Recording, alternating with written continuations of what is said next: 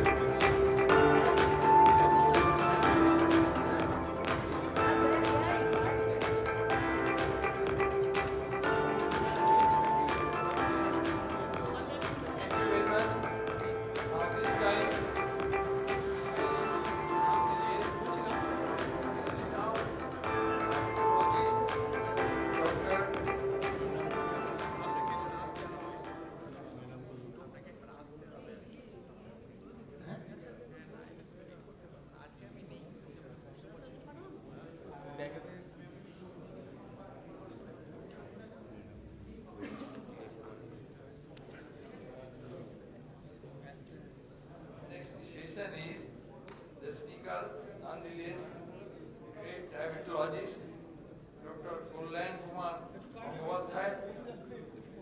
He is a renowned speaker also and attached to Apollo Hospital. I request Dr. Bandopadhyay to begin his deliberation that the subject is once weekly GLP era role beyond glycemic control. Thank you, Doctor. Please start this. Thank you, respected Sudha and Chairperson sir. So my topic today is once weekly GLP-1. So basically I'm talking about dulaglutide here. So you must have gone through these slides many times. Can I reduce the volume? You would have gone through the slide sets many times, and you have seen the rewind data many times. So I'm going to show you a few other things which have come out of the rewind trial as well. And I'll try and stir up a bit of controversy as well, which has also been fueled by the ADA-ESD guideline which had come up day before yesterday. So we know about the potential benefits of GLP-1, so I'm not going to delve into detail and spend more time on here, because I'll come to the nitty-gritty bit. So if you notice one thing, this is the latest recommendations now. Previously, ADA 2021, the first line would be metformin, then followed by others.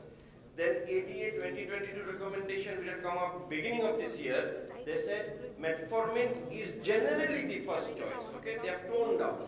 And here, I don't find any mention of generally. It just says, again, if you see here, generally includes metformin. So they have toned down their rhetoric about starting metformin. Whether it is right or wrong is another debate, but we will come to that later. So the entire focus has now shifted to GLP-1 and SGLT2. So we know about the glycemic control, and GLP-1 receptor agonists are very powerful drugs, efficacious drugs as far as glycemic control is concerned.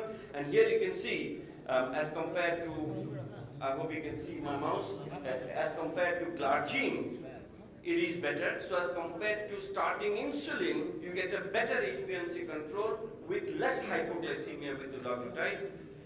Here it is on patients on rapid-acting insulin, and on top of that you add either glargine or dulaglutide, and still you get a better HbA1c drop. Compared with liraglutide and dulaglutide is very, very minimally better, but that is statistically not significant. The weight loss of liraglutide is slightly better than dulaglutide, but the glycemic efficacy, dulaglutide, slightly better, but statistically not significant. So you have got very good HbA1c drop, you have got weight loss, you have got very little in way of hypoglycemia, as you can see here. As compared to placebo, there was no increase in severe hypoglycemia.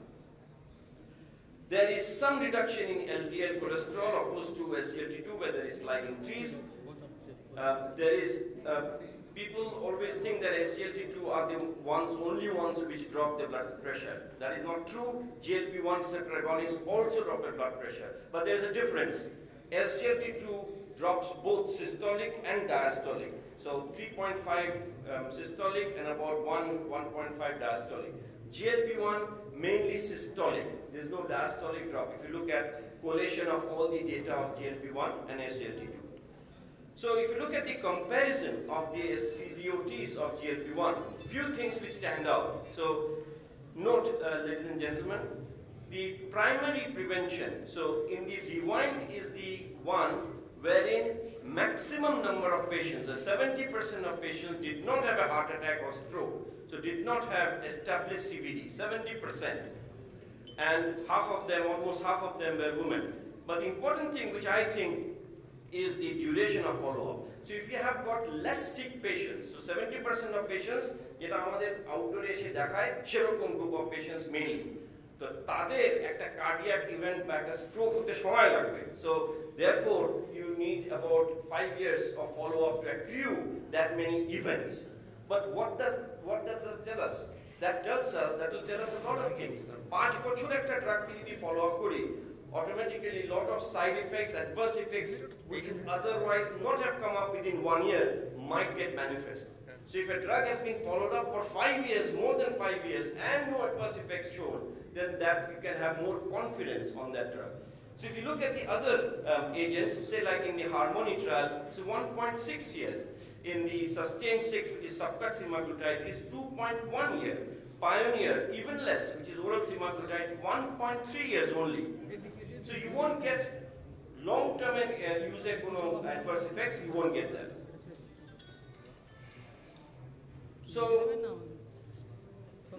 So once weekly, it reduces the 3-point MACE for about 5.4 years. So আজকে আমার কাছে একটা যদি patient আছে তার established cardiovascular disease নেই, if that patient get dulaglutide, I can confidently say that based on the CVOT, you will have 14% reduction or 12% reduction in 3-point MACE. So this is independent whether you have history of CVD or you don't have history of CVD. So কোনো heart attack বা stroke নেই, তারও same amount of reduction যার heart attack or stroke আছে তার comparison. So now bit of controversy I'll now slowly creep in. So if we see the meta-analysis of all the GLP-1 receptor agonists, history of CVD সবাই ভালো, all seems to be on the side. But when there is no history of CVD, look, it all comes to the center. Rewind is also touching the center, so statistically not significant, but at least it is on the side of dulaglutide.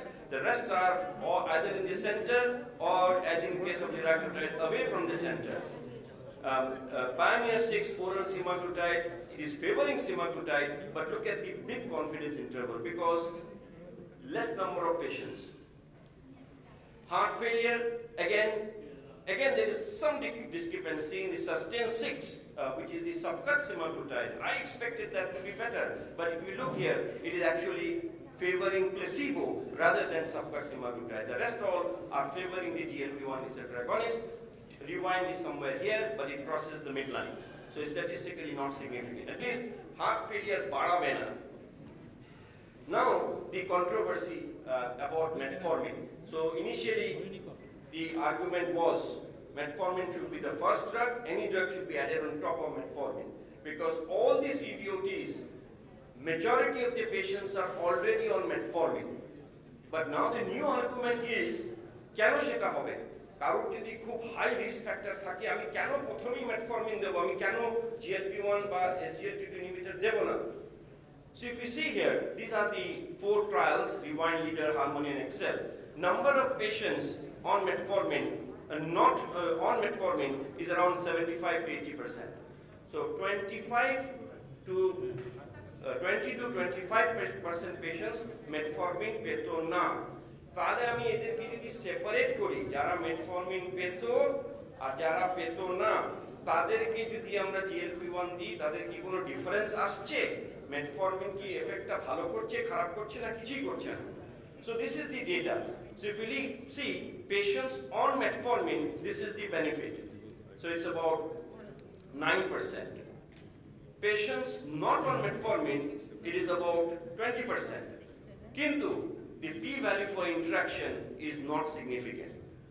So although it looks like jara metformin নেই তারা একটু বেশি benefit হচ্ছে, কিন্তু p-value for interaction is not significant, so we cannot say. All we can say is metformin থাকুক আর না থাকুক, benefit is there with the GLP-1. Kintu that is a bit clouded with the SGLT2 inhibitor. How? Now if you look at the SGLT2 inhibitors, if you include the Vertis CV trial without metformin, this group is without metformin, it is here. And with metformin, it is here, touching this midline. It is not touching the midline. If I take out Vertis CV, not available in our country, take out Vertis CV, it becomes even more evident. So EMPA, Canvas, Declare, Credence, all of these are available in our country. So ekhane metformin chhara ekhane benefit, metformin dile ekhane touch, and here the p-value for interaction is statistically significant. So automatically জল্পনা কল্পনা যে তাহলে metformin কিছু একটা গন্ডগোল করছে, তো theories have come up. Theory কি? Well, SGLT2 exerts its cardioprotective effect via AMPK and SIRT1 induction, and reduction in heart failure by SGLT2 is mediated via AMPK. AMPK কে যদি আগেই মেটফরমিন ইউটিলাইজ করে দেয়, তাহলে SGLT2 জায়গা নেই ওটাকে ঠিক করার, ওর খালি SIRT1 রয়েছে, তো ওটা জায়গা নেই ওটাকে ঠিক করা। So therefore, one of the postulations, theory, hypothesis is that is why maybe adding metformin, starting SGLT2 on the background of metformin may not give you that much benefit. However, it is not as easy as it sounds. কারণ heart failure studies গুলোতে সেটা নেই। Heart failure studies গুলোতে দেখা গেছে মেটফরমিনের background দিলে পরে কিন্তু বেটার বেনিফিট হয়। So it's a bit of a cloudy area as far as SGLT2 is concerned, but for GLP-1 it is very clear. Metformin থাক না থাক দুটোতেই একদিকে আছে। So stroke data, so GLP-1 receptor agonists, there are multiple animal experiments which have shown that it may be of benefit. And you can see here, non-fatal stroke, and that is I think the PRP of the GLP-1 receptor agonist. Non-fatal stroke a beshi impact. You can see, apart from Elixa, all of them favor the GLP-1 receptor agonist, and Rewind is somewhere here. So I delve into a bit more as to kon stroke ta beshi komay. So fatal or non-fatal stroke, there is 24% reduction. Non-fatally main reduction, 24%. And fatal stroke, there is statistically not significant. Numerically better, but statistically not significant. What is also important is disabling stroke, Rankin score more than 3. Don't ask me what is the score Rankin score entails, but if it is more than 3, mane disabling stroke. Oikhane, this seems to, dulaglutide seems to reduce that. Tale ischemic stroke kom kore, naki hemorrhagic stroke kom kore. So this is the data. So if you look, Rewind data, so there is 25% reduction in ischemic stroke, but there is absolutely no reduction in hemorrhagic stroke. So I tried to find out what is the reasoning, so I could not find. The hemorrhagic stroke tokhane odbhut, okhane statinero সমস্যা আছে, and you can see here that there is no benefit with the dulaglutide as well. But clearly ischemic stroke clear benefit, disabling stroke clear benefit আছে. So microvascular endpoints, so about 13% reduction. You have to be careful when you look at microvascular endpoints. Karon heavy jor thake on albuminuria. So almost all of the anti-diabetic drugs reduce albuminuria. The albuminuria reduce kore dicche amar microvascular endpoint khub bhalo hoyeche. No, I will not look at the albuminuria reduction. I want to look at initiation of dialysis or fall in GFR. Oita atkate parche kina. So if you look at the data in dulaglutide, again, I will tell you that about 75% of the patients had normal eGFR.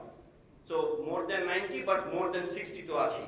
So more than 60, about 75% patients did GFR. Jeta ami bollam, the garden variety which comes to see you and me.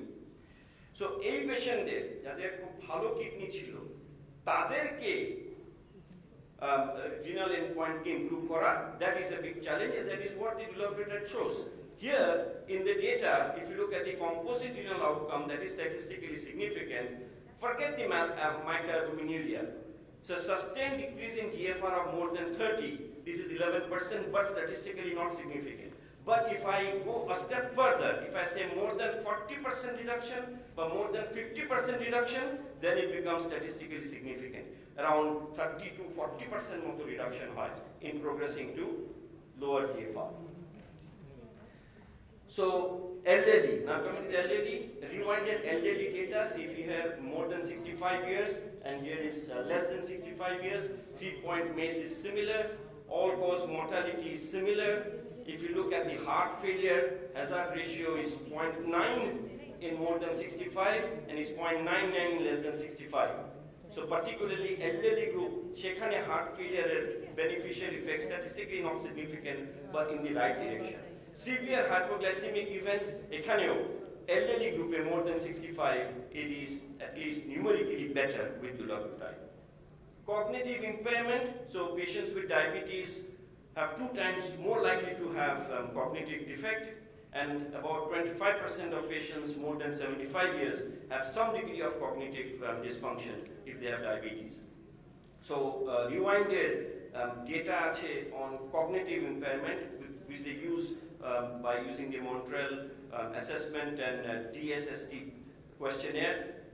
So substantive cognitive impairment, you can see here, it is far better, about 14 to 15% better with dulaglutide, as even adjusted for various baseline scores.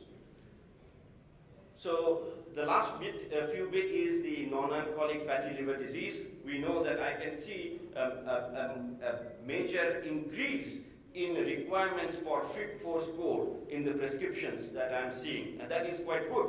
So this is a clear guideline. So low risk we have to manage as physicians, diabetologists, endocrinologists. If it is intermediate risk, and if the elastography is less than 8, we have to manage, not the gastroenterologist. Only if it is high risk do we refer to the hepatologist. So how do we manage? So far, the GLP-1 receptor agonist is not licensed to be used in non-alcoholic fatty liver disease, but we are getting increasingly more data. So this is data with dulaglutide, where MRI fat in liver, which shows significant reduction, not only in the liver but also in the pancreas. And of all the trials with the GLP-1 receptor agonist, you have got trials with liraglutide, you can see 4, and 1 with dulaglutide. This is reduction in imaging, so there is reduction in liver fat content, you can see here, in imaging. Histopathology, there is 2, liraglutide and semaglutide. So you don't have data with dulaglutide histopathologically, and that is quite impressive. I think the most impressive is with subcutaneous semaglutide. The last 1 minute or 2 minutes I have got, I will dwell on the adverse effects. So nothing is complete if we don't talk about adverse effects. So the adverse effects, retinopathy. So these are the baseline characteristics of all the CVOT. Mind you, when the CVOT started for the GLP-1 receptor agonists, they were not aware, or that's a wrong term, they did not think that retinopathy might be a big problem. So in their assessments, they did not put a lot of focus on retinopathy. If you look at this way, method of assignment, retinopathy endpoint, that also is a little bit different for each of them. And in Pioneer 6, they excluded patients who had proliferative retinopathy. So what is happening is, if you also look at the SGLT2 data, নতুনগুলোতে যাদের recurrent UTI history আছে তাদেরকে exclude করে দেয়, করে বলারে UTI হচ্ছে না দেখুন, you have excluded them. So here now the newer trials we will not see that much of retinopathy because you have excluded it. আজকে যদি আমি PI হই, আমি বলে retinopathy আছে কি না নয় ভালো GLP-1 trial. So here in Pioneer they have excluded them. So if you look at the retinopathy list, this is against GLP-1, this is favoring GLP-1, so majority of them is going against. And here is rewind, it touches the midline, so statistically not significant, but in the wrong direction. And the last one is the acute pancreatitis. I'll just take 30 seconds, Chairperson, sir. So this, me and Avdesh have done a meta-analysis of acute pancreatitis, and I expected that GLP-1 receptor agonists should have similar amount of pancreatitis as compared to DPP-4 receptors, DPP-4 inhibitors. But to my surprise, if you look here, this one is the center, the DPP-4 inhibitors, it crosses the center and it is statistically significant. So pancreatitis with DPP-4 inhibitors is a real risk, but it is very little. It is less, it is much less than most of the other complications that we see, but it is nevertheless there. So how about the GLP-1? It is right in the center. So if you look here, it is in the center. Rewind on the other side, but it is crossing the midline. Mind you, this is 5 years data. So 5 বছরেও statistically significant increase in pancreatitis দেখায়নি. So I asked in various forums why this is the case. GLP-1 এতটা বেশি হয় না, DPP-4 কেন? There's no clear-cut answer. We don't know the reason. So I think the ease of administration is beyond doubt. If you have used dulaglutide pen, they are one of the best injectable devices that I have seen.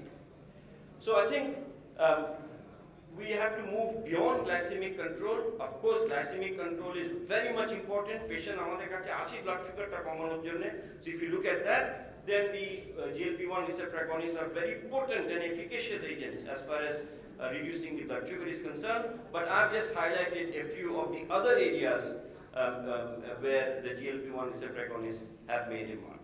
So thank you, Chairperson, sir. With this, I end.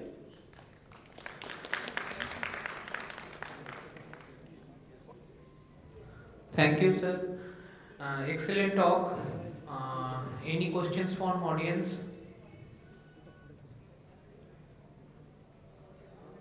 Is there histopathological evidence that it reduces liver fibrosis in NASH patient? So that has gone on. So I think it's only with two, with liraglutide and subcutaneous semaglutide. So there is now increasing evidence with that as well. So previously it was just the ballooning bit which was reduced.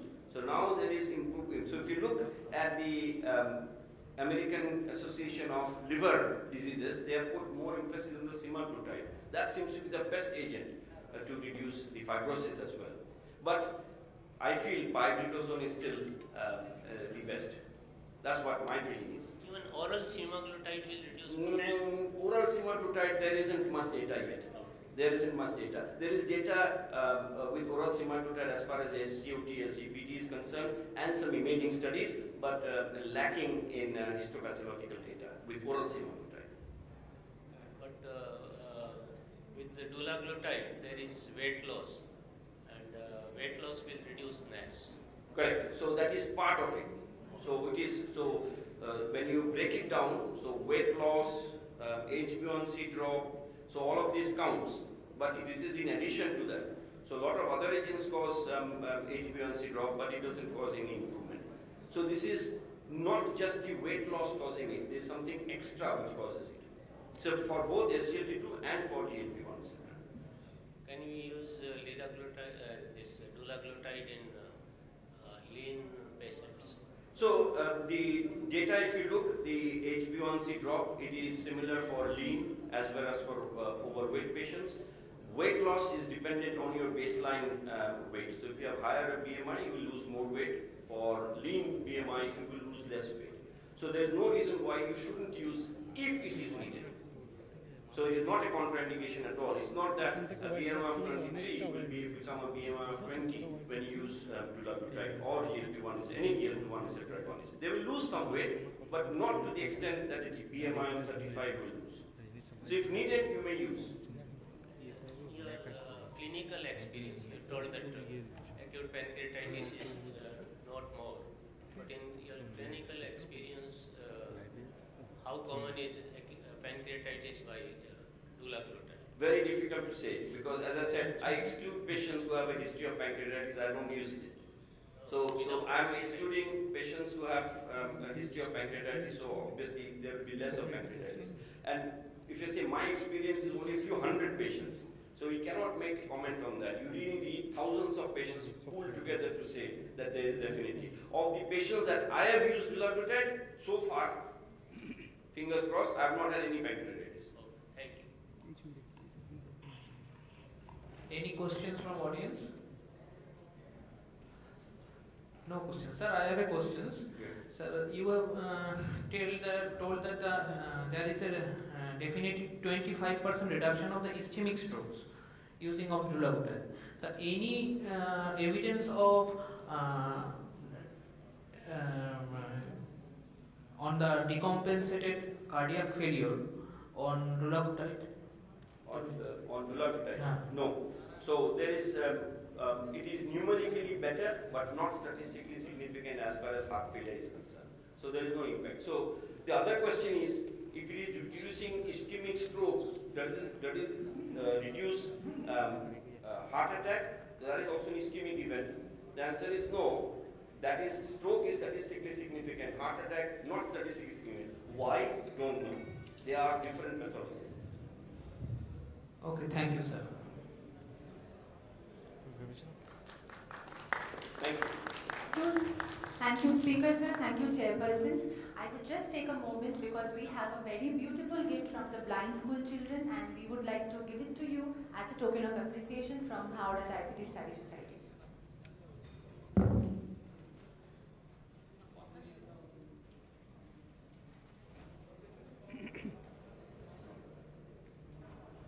মাঝখানে যা সেন্টারে একদম